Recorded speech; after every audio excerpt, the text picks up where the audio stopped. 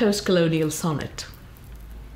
I do not have a language to claim as my own, only an irrevocable parental pledge made on the pyre of a deceased empire to dye me in the colours of invading eloquence. Ubiquitous force that even time cannot conquer.